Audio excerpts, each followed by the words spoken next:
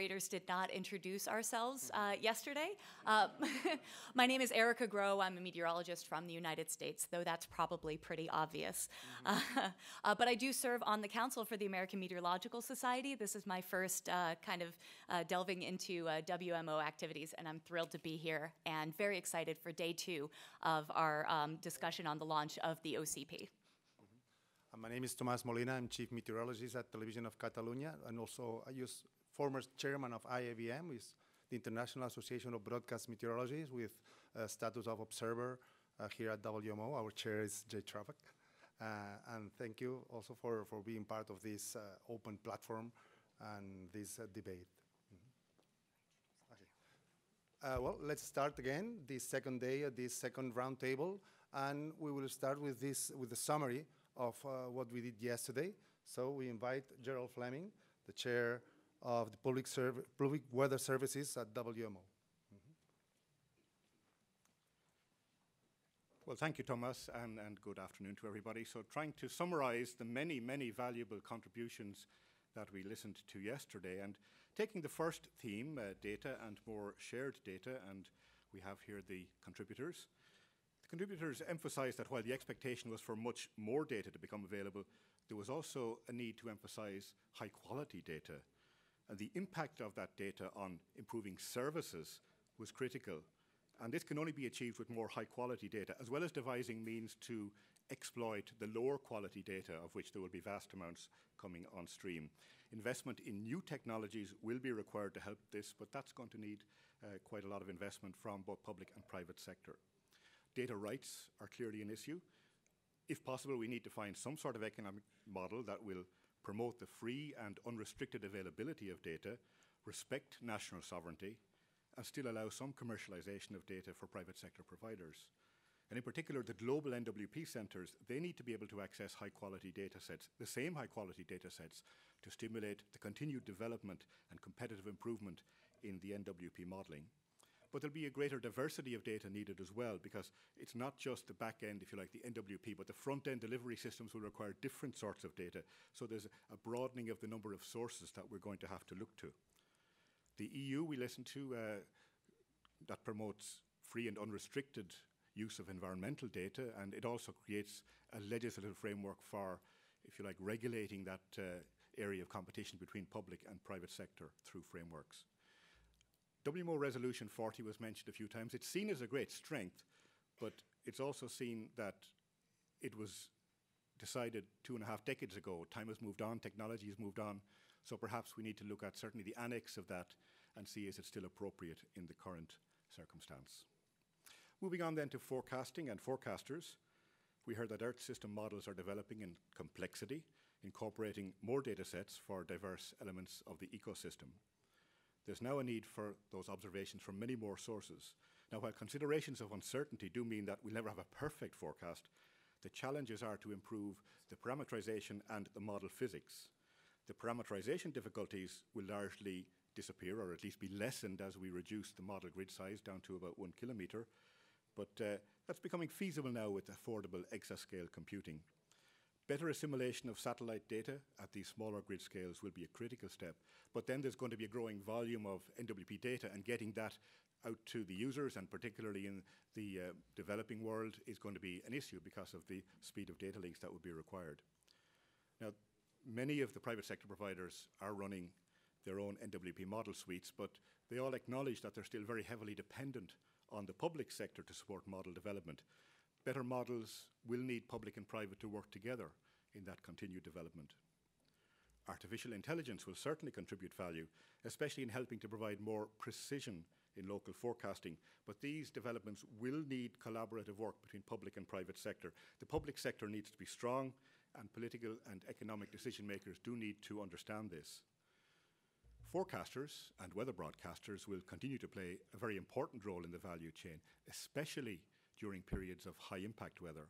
But the job is changing. Some of the older skills are becoming redundant, but some newer skills are now required. So while AI will become stronger, that human intelligence is still going to be a critical part of the system. Forecasters are going to be busy for a long time yet. But a strong partnership with academia is required to drive a paradigm shift in forecaster training that has to respect some newly developed didactic approaches focusing on competencies, and we need partnerships also between public, private and academic sectors to foster innovation in end products and services. The challenge that we all face is communicating more precise weather information down to lower and lower scales, individual communities. That brings us on to the services and the vision for successful weather and climate services, that every user should be able to receive the information as they need it and when they need it. The societal demands for meteorological information are increasing. That's partly because of climate change, but also the increasing complexity of society itself. So convenience of access and availability is a major aspect. We're going to need that partnership between public and private to achieve this vision. The public sector, again, providing the foundation, the private sector bringing a lot of innovation. For this to succeed, we're going to need better clarity of roles between the two sides. This is going to vary from region to region, from country to country, because of differences in culture, in legislative frameworks, and so on. And while better and more comprehensive data sets will be required, greater understanding and knowledge will be critical in transforming this improved data into improved services. Again, academia are going to be relied upon to facilitate the transfer of knowledge from academia into services in helping us to achieve that. Now, while WMO is largely organised around members as nations, there are many other actors, as we heard, municipalities, towns, communities, at other levels, if you like, of granularity, that are still important in terms of decision making. And these people, many of them still not availing of the best scientific advice which is out there. So there's a job to do in reaching out to these decision makers and helping them and providing them with the scientific and technical support in the very important decisions that they make. This is all towards trying to achieve the Sustainable Development Goals, and we were reminded that the time between now and 2030 is really, really very short. The priority for all of us is protection of life and property, and the public sector obviously needs to retain a very forward role in warnings and so on.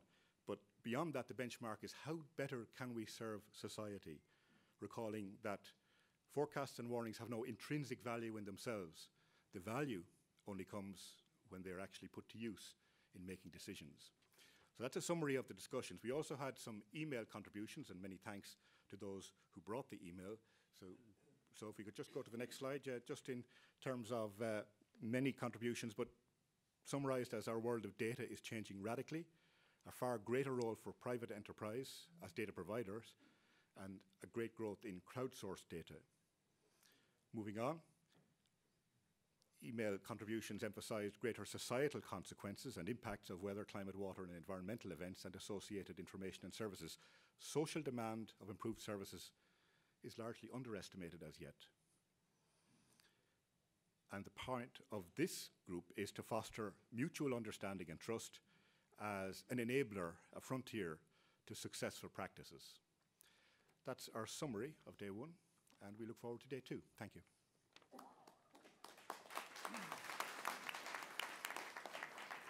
Thank you, Gerald. And a reminder about today, we are here to talk about capacity and the capacity gap and roles and responsibilities. That will be the two themes that we're covering today.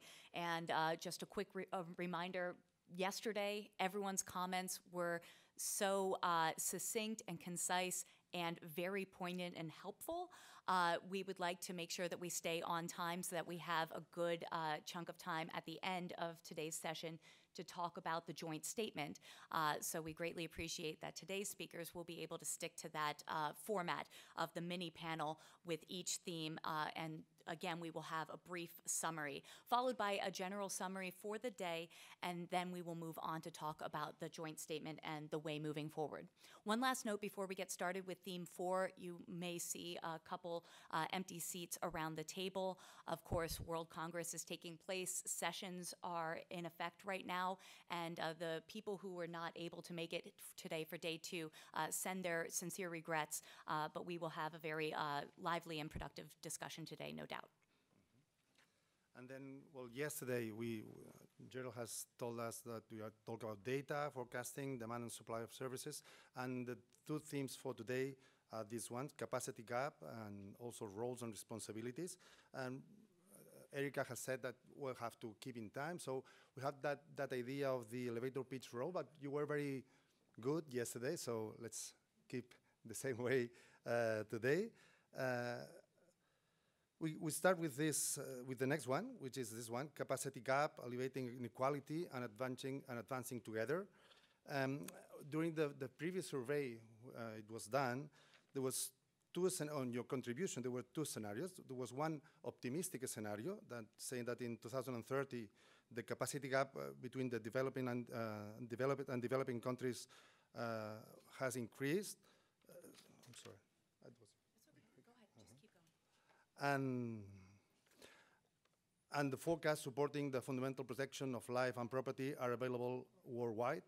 And there's also a pessimistic view that the loss of application of indigenous knowledge due to selective globalization may maintain disproportional access to resources and technology. These was the 2 points made at the previous survey. And the first person we'd like to ask for comment is Vladimir Tsirkonov of the World Bank. When it comes to the capacity gap, the first thing that comes to mind is development funding. How do we overcome the lack of long-term and coordinated grant funding, reliable funding resources to support bridging that capacity gap in developing countries? Thank you, and good afternoon. I will try to stay within these 2 minutes, but before doing that, I wanted to, before responding to this question, I wanted to acknowledge our gratitude to WMO and to Professor Petri-Talas for acknowledging our role as one of the leading developing partners in bridging this capacity gap. Our Vice President, who will be here on Monday and will participate in this developing partner segment, will reiterate our strong commitment to work with WMO, NMHS, private sector, academia, and all developing partners to improve hydromet service delivery in the developing countries. And now let me share a few thoughts about this capacity gap. It can be unending, but I will concentrate on the few ones and start with something which in my view maybe not that traditional, and that is not very important issue. It is important, but not the most important one. The most important, in my view, is that the lack of government commitments. It's still, in the most developing countries, by far the most important issue which we should address as a family. And we should do a better job explaining to the as high a level of the government as we can reach that this is a very critical sector for reaching sustainable economic development. And this is particularly easy to do now when all know that climate change is indeed a very serious threat to the whole humanity. Another issue, which is also very serious, is an efficient use of existing funds. We see again and again that those funds which are available, be it lending or be it grant funding, is not very efficient, and one of the main issues that we, from our client countries, we see requests to build primarily infrastructure. First things which we hear, more AWS, more Doppler radar, more supercomputers. And when we're trying to match existing budget and capacity with these high-tech instruments, it is clear that there is no way it can be sustainable. But still, we trying to respond to the client needs, trying to match it, and therefore we often, and partly our institution, one of those which is exceeding the amount of required infrastructure which can be sustainable, and therefore it leads to unsustainable developments. I hope that together we can better convince our clients that there are different ways to reach sustainability. For instance, yesterday we put on display our publication, recent publication from our book, which was over there, and there are some cases to demonstrate how this can be reached. And finally, to conclude my more than 2 minutes, I believe, I'm convinced that availability of dedicated long-term grant funding is indeed also important. And to do it right, we should show and concentrate that grant funding on the issues which has significant global public goods value, like up air, or like Professor Palmer yesterday mentioned, the very high resolution global forecasting. That would be things which would be first priorities, and for that I hope, again, as a joint family, we can convince a granting facility like GCF to contribute resources which will benefit all. Thank you. Thank you very much. We are now in this capacity gap, so we have big bodies like the World Bank, and our next speaker is Albert Matis, permanent representative of Curaçao and Saint Martin's, and he's from a small national weather service. How do you consider your capacity level and your equipment technically, financially, and with human resource? If you can prioritize, what will be the #1 priority in small? Thank you. And what I would like to say is actually, first of all, yesterday we have heard a lot of good ideas, working in the future, what they would like to do. But I will say, let's start with the quick wins. Let's find a way to get the low-hanging fruits before thinking in the future. Because right now, we all see that there is several ways that are by no means or by very low efforts, we will be able to help our clients. Our clients are asking for the forecast from that we have right now. They're not asking that maybe in the future we'll have a resolution of 1 minute model or 1 meter model. They would like to ask the forecast from now. So coming from a meteorological organization, that is where we're looking right now. Get the fast track and start getting the quick wins. The quick wins lies already. I think everyone, when they wake up this morning, they got a forecast from a private company or from an agency this morning. So it's already there, but we have to make it in a shape, in a way that it will be helpful to everyone. So I would like to say something about the human resource management, because there it starts. You can invest in a country millions, but you don't have the right people on the right seats, you will not be able to sustain the development in a country, in a Met service. That's why it goes hand in hand. If you want to have a sustainable project in one country, you have to be sure to get the people the capacity they need. We start with the research of the human part of it. The second part is actually, we envision actually already, we are talking about engines that will provide forecasts. They are already there. So right now, actually, if you take a look at the forecaster's job, it will be a guidance forecast. It will make use of his knowledge to evaluate several models that are available right now, and then from there, it will say, okay, for today, I will use this type of model, and from there, the engine will be able to transfer the data, model data, into text, into voice. That's an easy thing to do. Secondly, actually, we're talking about warnings for decision making. That's something else. That is also, again, something that you need supervisors, because models will be able, or radar data will be able to produce warnings. Also with the text available to push that. But only what you will need as a Met service is someone to push the red button. So that's also important. And then after that, the Met service will find a way, or has to look for a consultant, because briefing will be very important.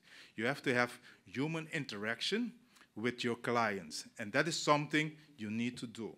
So I think by looking this is actually the change. We have to find a way to make use of the existing capacity that we have already, not at national level only, but also internationally. So by saying that, I think let's start first with the quick wins. Let's work together, because there are 4 areas that we have to work together. Observation is one, then the production of the forecast, and then the dissemination part. That is where we have to first work as a public-private enterprise, and from there we will look what the future will bring us. Thank you. Thank you very much. Next up, I would like to invite Jime Adum, the Executive Secretary for SILS, to speak. Your organization operates in a region with the biggest capacity issues and, at the same time, great vulnerability to weather, water, and climate hazards. Could you share your experience in capacity development and public-private partnership, please? Thank you very much. Good morning, everyone. For the last 30 years, SILS and its AgriMed Center has been playing the technical role in providing the region under the leadership of ECOWAS and UEMOA and our funding partners establishing this 30-year-old network we call the RPCA, the Food Crisis and Prevention Network. And basically and how specifically what SILS does in this process is that we organize seasonal climate outlooks, bringing everybody at the table and discussing more or less what does the season look like and provide that information for producers and key policy and decision makers. Connected with that, we provide information. We use radios and phone companies to package and disseminate that information to end users. And we establish relational databases to collect field and satellite resources on climate, water, ag, crops and pest diseases, socioeconomics and nutrition and market. And we are in the process of establishing AgriMed as the climatic regional center to service Sahel and West Africa to scale up some of those experiences we've been generating. And the RPCA model has been very successful in preventing crisis and weather-related outbreaks, bringing us together biannually for the whole world to see what the region has been capable of doing. And naturally, we have not been able to avoid all disasters, but this network has been extremely helpful. And in that process, too, we develop and reinforce institutional capacities for institutions, NGOs, member states, and what have you. And I want to take the opportunity to thank the launching of this platform, because this will certainly allow us to bring to fruition the various experiences and then scale up multi-purpose systems so that we can change the landscape and build a transparent and effective partnership with the CSOs and private sector for better livelihood and sustained well-being. And then business as usual, as you know, is not going to be good enough because we are facing some food shortages. And if you look at some of the literature in Africa, the trends have been going somewhat downward, particularly with respect to food, nutrition, and well-being. And so SILS is going to play its part, and partners who have the experience, and we need to scale up, and our funders, among which here present the World Bank, USAID, the African Development Bank, European Union, SUSAID, and what have you, and IFD, and so on, are really quite busy, and I think they're looking forward to this opportunity and upgrading data systems and upgrading skills for those who are in the member state, at least those who belong to the ECOWAS, UEMOA, and SILS region is going to be of paramount importance to be able to, get our hands around this mammoth challenge and hit the ball out of the park. Thank you. Thank you very much, Mr. Adoum. Next speaker will be Patrick Benichou from Météo France International. Your company has been involved in the capacity development for a long time. Can you say that there are significant new trends nowadays that would bring rapid and tangible improvement in the future? Yes, thank you. Meteor France International is, as you say, is the unique private entity specialized in the design and implementation of integrated modernization project, and this is what we are doing since 2002, which is quite a bit. So we get some experience on this. I would say that looking at today, the landscape has a lot of contrast. There are threats and opportunities. As a matter of fact, despite stronger and stronger expectation for more tailored weather and climate services, I would give a very realistic and maybe pessimistic statement. I think that the future of many national med services is at stake. It is at stake if they do nothing. And they feel under the threat of private sector. They need to define how best implement the med value chain in the form of a digital workflow. And this med value chain is getting wider and wider every year. So it's really a challenge. And this is, they have to do this locally with limited means. For many of them, they still have to switch to user-oriented bodies and to digitization process. So in short, they are at a critical step of their existence, and they need, in my mind, they need to rethink their strategy and business model with one single goal: be a key player in their country and help contribute to the socio-economic development. So there are ways to face the challenge, as you kindly asked me. The public sector, including the National Med Services, cannot embrace everything from this value chain. So they need to set priorities and define on which activities they will focus their investment and stuff. To make it short, they have been investing or focusing a lot on observation. This is still needed, but now they need to invest in information technology and service delivery.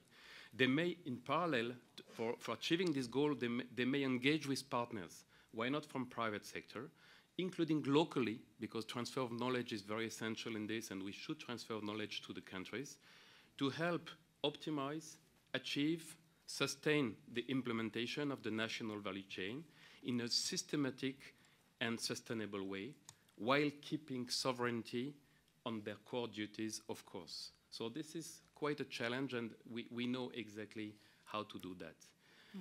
There is also another topic, which is service capacity. So they may engage with private sector. I mean, the Med Services, they may engage with private sector as well on this topic to dramatically increase the amount and the quality of the weather and climate services and meet the expectation of the market or of the users. They may not be market, but there are expectations in any case, and ensure appropriate dissemination towards more and more demanding users of all kinds. So in my mind, there are the partnership and the PPE that you can imagine, PPE arrangement, should and can be seen as boosters to the development of the National Med Services role and activity in the country. So in this way, PPE may help the National Med Service grow and satisfy the growing country expectation. And last, I would say that we need a proper business model for that. It should be sought and tuned on a case-by-case basis. There is no universal truth for that, but there is a clear win-win objective for that, to make PPE successful and sustainable over time. Last comment for the World Bank and development partners: the compatibility of this PPE approach, which we think is successful, with the current development partners' practice shall be sought more systematically. It is not the case yet, but we are ready to work on this. Thank you. All right, thank you, sir. I'm sorry, I know that we have so much to contribute here. We are running long on time already, so I would encourage you to please try to keep your comments succinct and short. And again, we have a website, ppe@wmo.int, where you can share your further comments and commentary. It will all be ingested and accepted and used as a part of the joint statement. But next, I would like to invite Pauline Dube from University of Botswana to speak. As a researcher in a developing country, what are the specific challenges, and how do you see your role in helping to address the capacity gap? Thank you, and let me thank the organizers for inviting me to come here. I think as an academic, I found that I have a lot of latitude to operate, and I've used that, which is the academic freedom, basically, to create a vertical movement of information from the international to the local region, and also to have the horizontal part within the nation to make sure that that information can filter into the grassroots level. I basically spent maybe 30 years of my time doing that, which means sacrificing my academic excellency in terms of publishing. But one of the things that occurred to us as early as in the early 1990s, when we got aware of global change, climate change, is that these are cross-cutting issues, and you cannot have the natural sciences handle them. So already we set up structures. We had what we call the Botswana Climate Change Committee, which basically involve both the natural and the social science, multidisciplinary, but moved beyond that, engaged the government in that committee, engaged the NGOs, engaged the private sector, to an extent that the decision to have a Botswana climate change policy was actually made at the Botswana Commerce Organization, the private sector annual meetings that they hold, rather than from a natural science kind of thing. And we have moved to take that further. I mean, we have partnered with the meteorology department, as we did all that. And we moved that beyond to take it to the region. We set up the Southern Africa Fire Network, which originally was just for validating satellite data, and moved that to bring in the issues of climate into that aspect, and also bring the policy aspect and the communities in that kind of thing. Basically, what I'm really saying is that the integration is very important, and you integrate by identifying the value of the climate, weather, water issues, and then getting the stakeholders that are dealing with that to bring them in. But the other thing that is really important to do is to stay alert and be ready. When the optimum time to communicate the information comes, you have to be ready to do that. So before coming here, I had to be in Johannesburg with the SADC Parliamentary Committee, because they wanted to know about the tropical the cyclone. And that was a great opportunity for me now to go and communicate to them the issues of climate, which you wouldn't do under normal conditions. Other good things that I've seen happen is to have people in the medical field inviting me to join them, because they wanted to look at climate, the role of climate in non-communicable diseases, something that before it was not the case. So we are making progress in that in these areas of closing the gap, but the gap we are dealing with is huge. It's a gap that is related with a bigger system where prosperity in one region usually means vulnerability in another region. So it cannot be a WMO alone, and it cannot be an individual. But there is room for us as individuals to contribute in that area. Thank you. Thank you very much. Next speaker will be Ofa Fa Anunu, a permanent representative of Tonga with WMO, and a small island state in the Pacific. Do you see a potential for public-private academy collaboration in improving the capacity in your service and servicing better your country? Thank you. I'd like to start with a small story. I remember my first Congress. This was in 2003. I came here to Geneva with the Prime Minister of Tonga. He is now the King of Tonga. And we were going through the agenda items, and we came to the polar regions and mountain areas, I think, or something like this. And he asked me, why are we not in this activity? And I was sitting there wondering, why would we be in the polar? And then he laid down and said, so you believe all of these climate change things come from the melting of the ice and all of these things? Yeah, that's what the scientists said. Yeah, so you have to be involved in this thing. And it's taken me a number of years since that day to think about it and to finally realize that what he actually meant was to be here at this table. That we have to be involved to be able to form the partnerships that we need to advance the small island states. It's clear what the small island states' needs are. But the mechanism, first of all, I'd like to agree with what Vladimir said, was having that support at the top level is very, very important. And then you have to be the best at your trade, like what Patrick said. You have to have your service delivery spot on. In the Pacific Island, small island states, traditional knowledge was for a long time. We sailed around the Pacific for many, many years. And traditional knowledge was the basis. Once upon a time, the Met Service was like,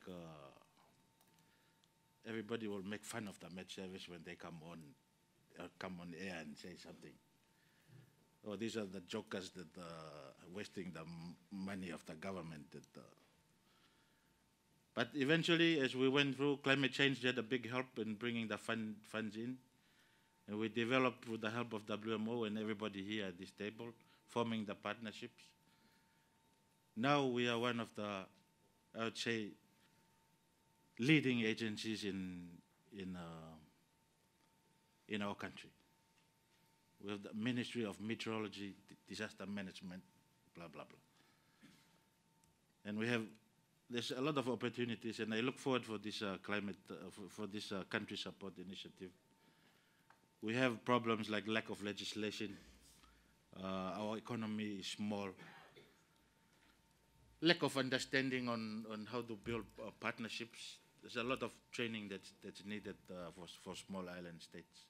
But being there in the room and talking the issues, getting the support of your government, but most importantly, your users, you'll get there. Thank you. Thank you. Next, I would like to invite Dion Terblanche to speak, a special science advisor to the South African Weather Service. You wrote about the need for global and regional partnership to address critical issues, the growing gap between developed and developing countries, special attention to cities, oceans, and water. Can the OCP help facilitate bridging those gaps? Thank you very much, and good afternoon, colleagues.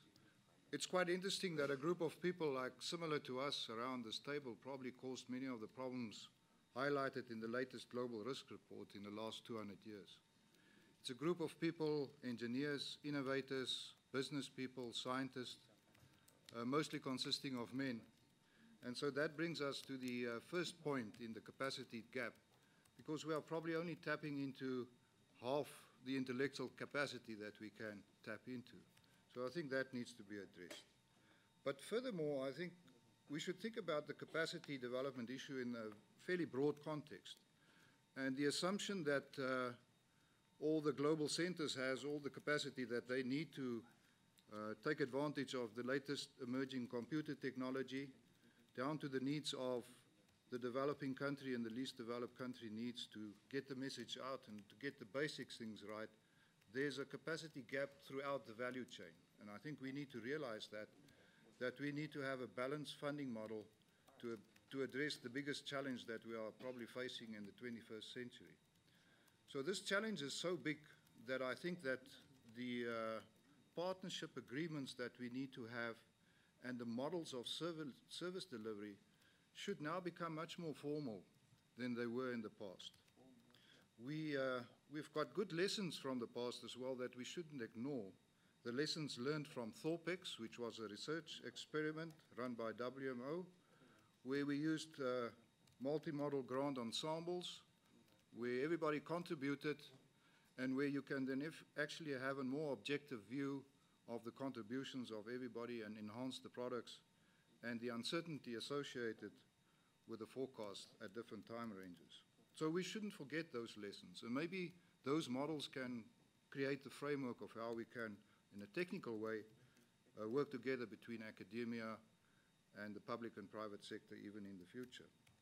We have the emerging seamless global data processing and forecasting system that builds on that, and we have very nice initiatives like the severe weather forecast demonstration projects that give us a framework in which it's clear that everybody doesn't have to do the same things, but we each need to do what we best do at the different levels to fill the capacity gaps.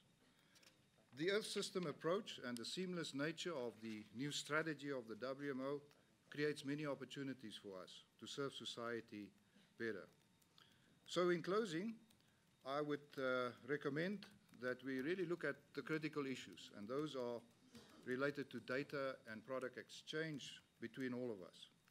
We have policies that need improvement, but we don't have the technologies that allow us to support those policies. These technologies could be related to new initiatives like blockchain, but it's actually a tap, and it's counterintuitive.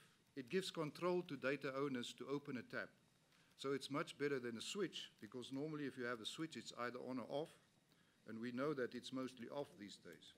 But if you have a tap, you can systematically open it in a controlled way as you build confidence and trust. Thank you. Thank you very much, Mr. Blanche. And now we pass the floor to Michel Jean, President of the Commission for Basic Science. As a president of a very important commission, how do you see the role of alleviating inequalities? So thank you very much, and good afternoon, everybody. So I'll try to be very brief because some of the points have been raised by colleagues around the table, but I will make reference to those. I'll just start with a bit of a harsh statement. I mean, World Meteorological Centers right now are generating collectively probably 10 petabytes of information, of data per day. And I would argue that over 150 countries around the world are either having no access or a very small access to that incredibly rich. We've never had so much information about the Earth systems that we have nowadays. So I'll start with that. So gaps are along three fronts: technology, governance, and paradigm shift, and people. On the technology, it's all about making the data available in a way that is usable for colleagues around the world. It's about establishing huge regional digital platform and smart, AI-driven tools. I'll call that data extractor, for lack of a better word, that allow to use the information that you need when you need it for the purpose that you need it. In terms of governance and paradigm shift, governance, one of the ways to fix some of the gaps, the Global Weather Enterprise under the leadership of the World Bank, and now the WMO exercising the leadership with the establishment of this open platform. I think governance is extremely important to find a way collectively to work better together. So what I have said in terms of technology ain't gonna happen only with government institution. And in fact, the role of the private sector is essential. Paradigm shift, Patrick Benichou has alluded to it, but I think it's extremely important. In order to fix that gap, there will need to be a fundamental paradigm shift in many of the NMHSs around the world. So rather than to try to catch up, there will need to be a jump into the future, and we will need to enable that. And final point around the people, gender equity is extremely important. Around the table, there's 6 women and 25 men. And I fully support my colleague Dion that we just cannot afford to not make use of that huge pool of talent that we have. And on the people as well, we will need to rethink completely the approach to training and competency development, because the weather services in 10 years from now will not look at all at what they look today. So thank you. Thank you. Next, I would like to invite Bob Ridaway to speak, President of the EMS. Actually, I have 2 short questions: how education and training will evolve in the effort to reduce the capacity gap, and also what is the role of the meteorological societies in that public-private academic partnership? Right, it's easier to deal with the first question, I think. The Education and Training Program, WMO, has been aiming to close this capacity gap. That's what it's there for. And it's been doing lots of things over the years, and it's had some impact. But the gap is still very large, so something new needs to happen. And I think there's reason to be optimistic, because a few years ago, it was decided to create what was called the WMO Global Campus, which is going to be a way of encouraging people to share resources, to collaborate. And that has been started as a demonstration project. I hope it's going to be funded. It started off really concentrating on the regional Met training centres and also the training centres from National Met Services. Also, once it encompassed universities, that actually becomes more difficult because there's a lot of them, and how do you engage with the universities in contributing to the global campus? And the same applies to the private sector.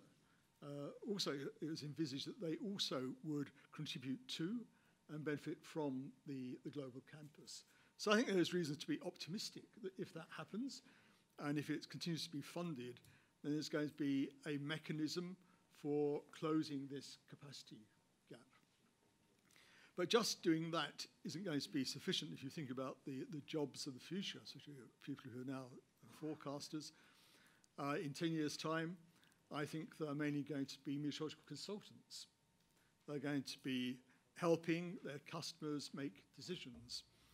And that's going to require a different set of skills. They're going to, so things like communication skills are going to be very important, team working, influencing.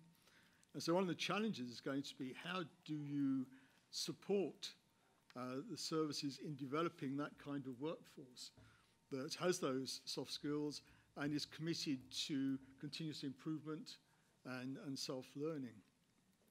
But even that isn't sufficient because the key to actually making changes and developing the workforce is to have line managers who don't just see their role as command and control, deciding, also planning resources and deciding how they're going to be used. It's getting a culture change within organizations whereby line managers see their role as one of motivating and developing and coaching the people. It's only in that way that they're going to be able to cope with this ever-changing environment. With regards to the second question, I can be very brief on that. You ask what role can meteorological societies play, and I think, honestly, it's very, very little in closing this capacity gap. What they can do, though, is not close this capacity gap, I think, but what they do already is they encompass the public sector, academia, and the private sector. So already they work together. It's a natural part of the work of the meteorological societies. And so I think the meteorological societies can be used to sort of spread the word and the ideas which is coming about to do with the global campus. I think you can use the Meteorological Society to spread the word about what is happening in this area. Thank you very much, Mr. Ridaway.